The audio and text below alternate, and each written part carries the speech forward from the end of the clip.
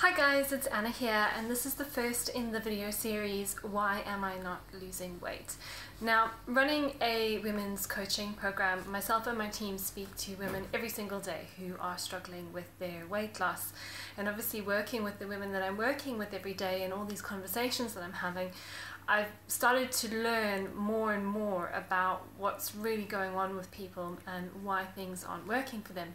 So I've created this video series over the next few days to just explain to you some of the simple concepts that I like my clients to know, and hopefully they're concepts that will help you. And if you do need a little bit more help, then obviously you're more than welcome to reach out and apply to work with me as part of my coaching program.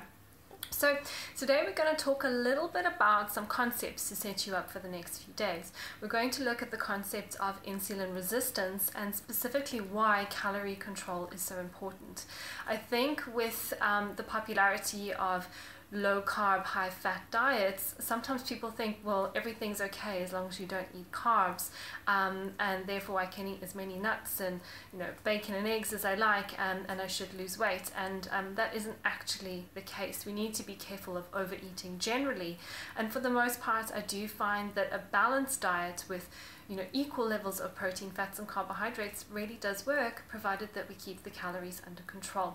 So I have my little pin board here today to show you, and so what we're going to be looking at here is just some of the concepts that I'd like to talk to you about.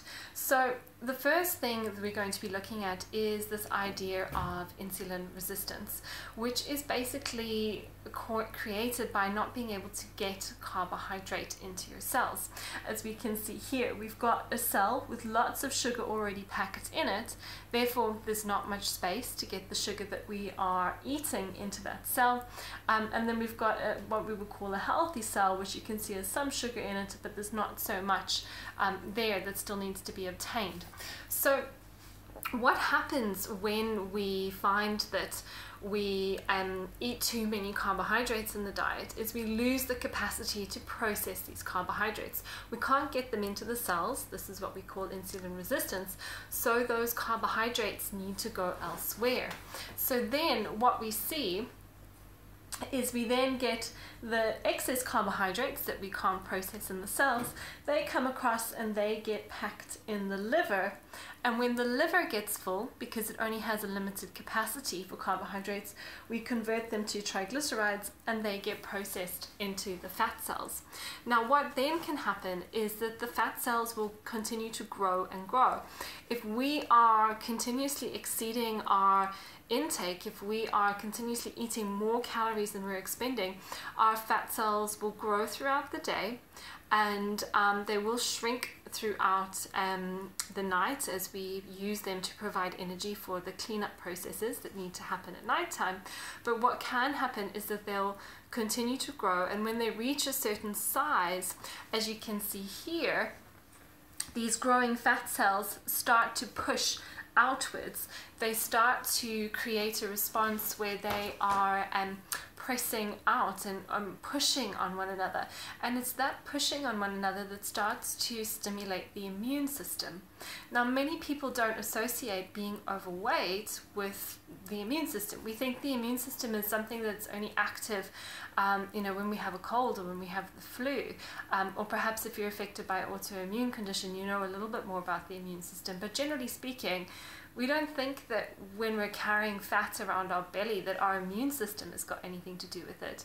But in fact, it's got everything to do with it, because it's those fat cells which are growing and pushing outwards and stimulating the immune system. This is actually causing the body to become insulin resistant, and that facilitates that fat storage process again. So it's sort of a feed-forward reaction. We're insulin resistant because we're eating too many carbohydrates. We're then growing the fat cells. The fat cells are stimulating the immune system, and the immune system is making us more insulin resistant.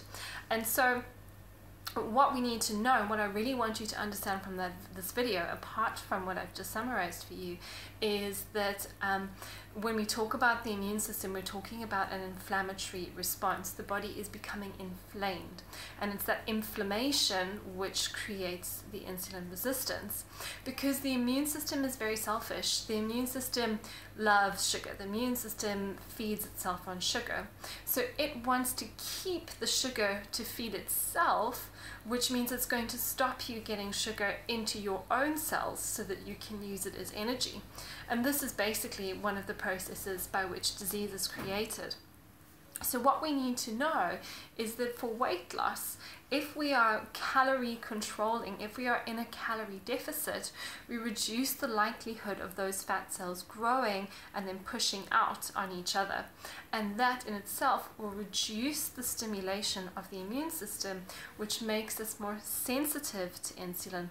Then we can take the foods that we are eating, we can get them in the cells, and once they're in the cells, we can burn them off as energy. It's when we can't get them in the cells that they end up here on our belly. So what I want to focus on in the next couple of videos is looking at some other scenarios where we would activate the immune system. We'll be looking at hormones, and we'll be looking at digestive health, and we'll be looking at stress, all of which I find are very relevant to my clients, and I hope they will be relevant to you too. See you in the next video.